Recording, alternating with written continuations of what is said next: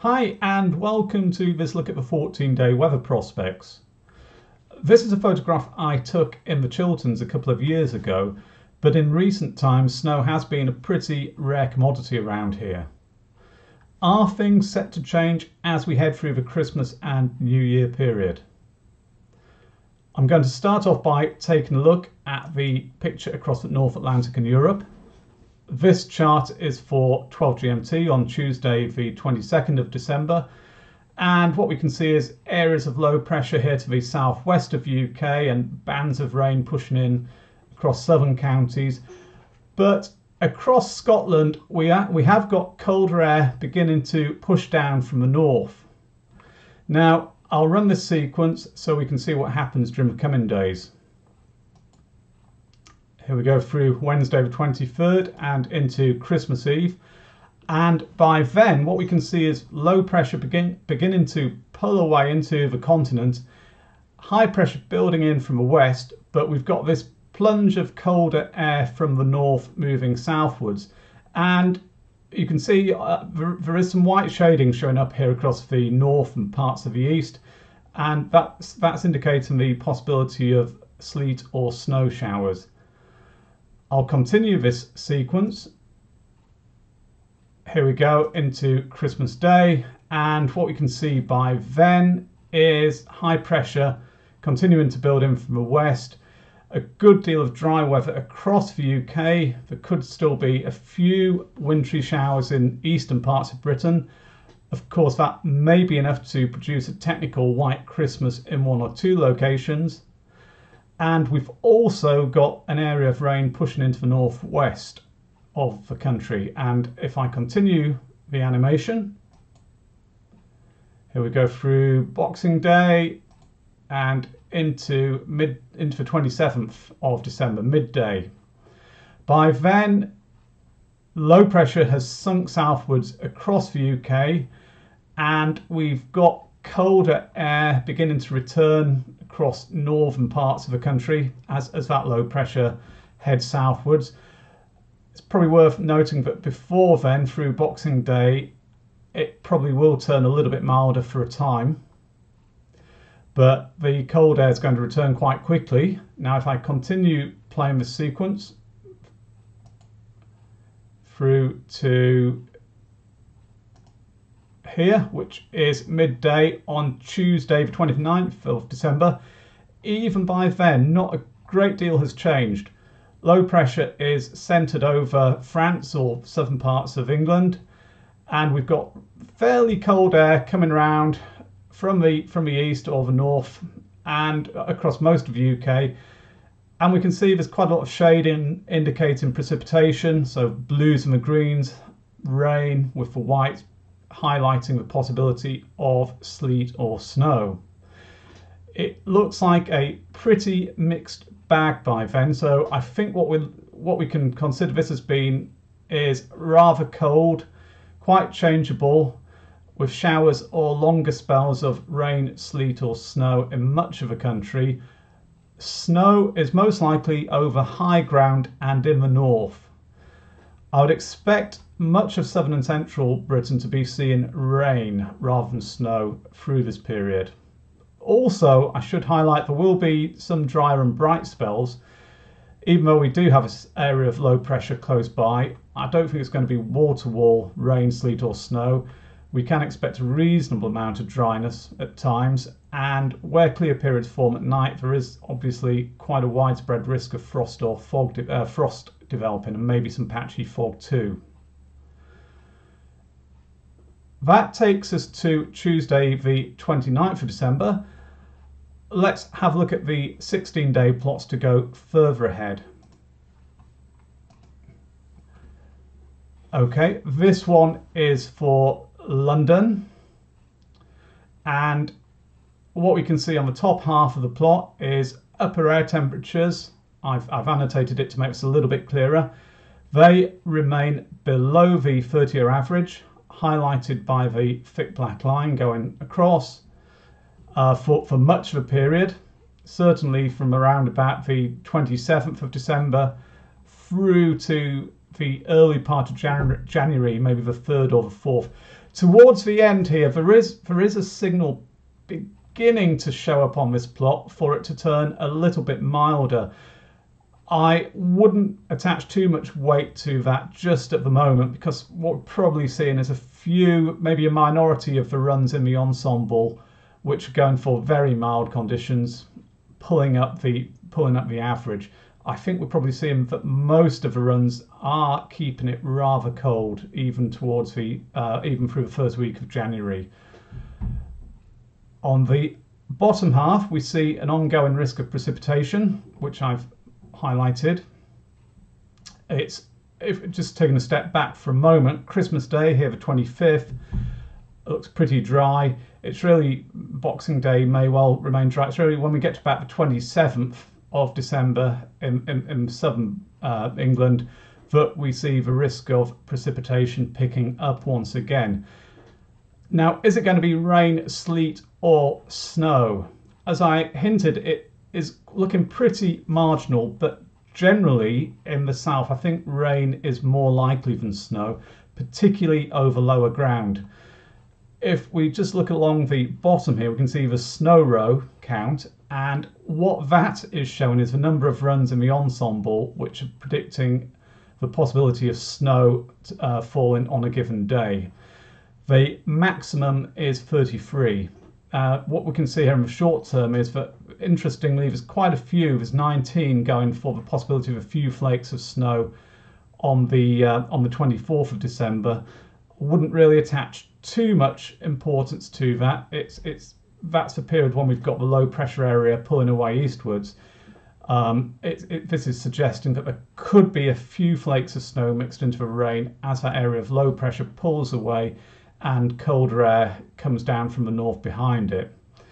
But in the longer term, what we're seeing is snow row counts of 4, 5, 4, 3, then perhaps picking up a little bit in early January, reaching values of 7, 8, 9 there. However, that's always suggesting the likelihood of snow falling is between, say, 20 and 30% on a given day. So it's not so it's really pointing towards rain being more likely on most days in the south. I'll now just jump up to Glasgow to show you a few differences in the northwest of the UK. Again, on the top half of the plot, it shows upper air temperatures staying below the average for all of the period from the 27th onwards. We don't see that increase towards the end, or at least not such a marked increase as was present on the London plot. And likewise on the precipitation chart, there's an ongoing risk. If anything, it looks a little bit drier than the London one, and that's really probably to do with the area of low pressure being centred over southern Britain or northern France during much of the next week or two.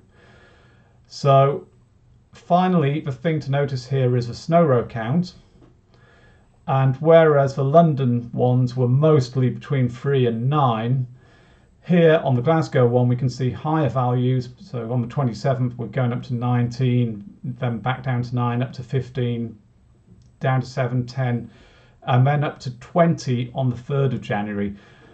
So it really fits in with the general picture that I described, which is that snow is more likely as you go further north in the UK during the next couple of weeks.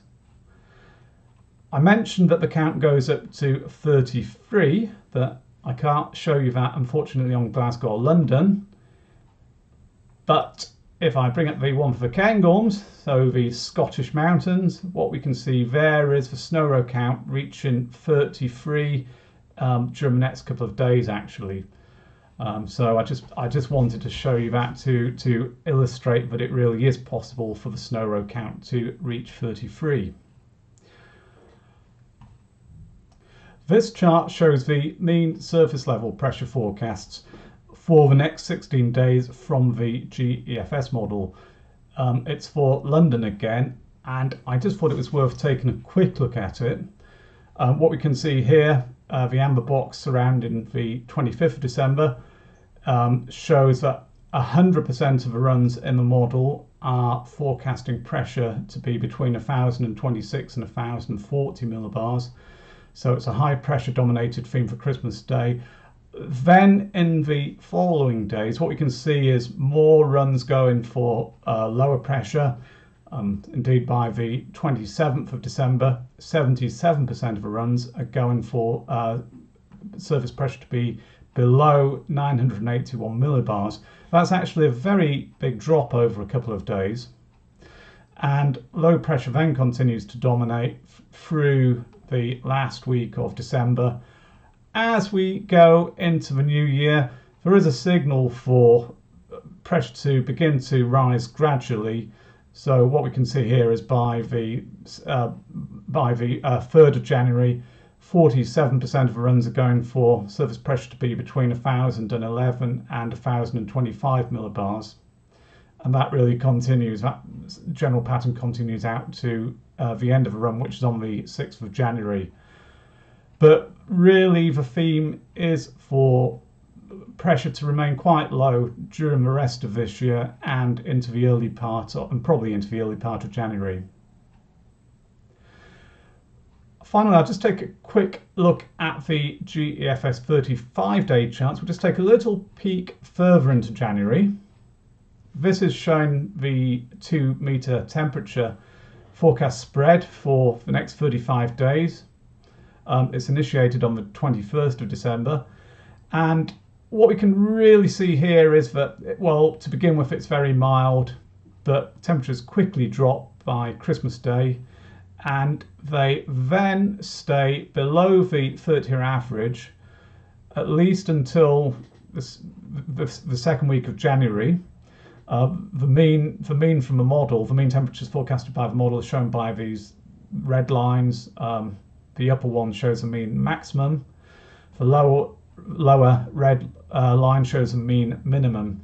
And as I say, what we can see there is that those staying below the 30-year average until at least the 6th of January, maybe, let's say, a little bit longer even.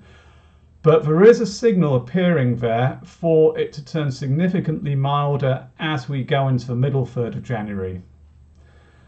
Now, that is a long way off, obviously, and if anything, the tendency in recent model runs has been to push back that transition to milder conditions.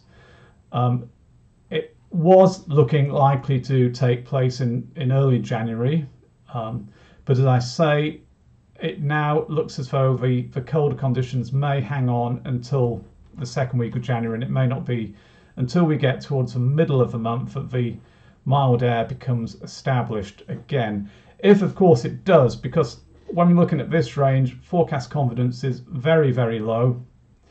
And this is just to give some indications of trends. So, to summarize, it's a mixed start, but it's going to turn colder and drier for Christmas. After Christmas Day itself, unsettled weather will spread southwards, and it's expected to turn milder for a brief time.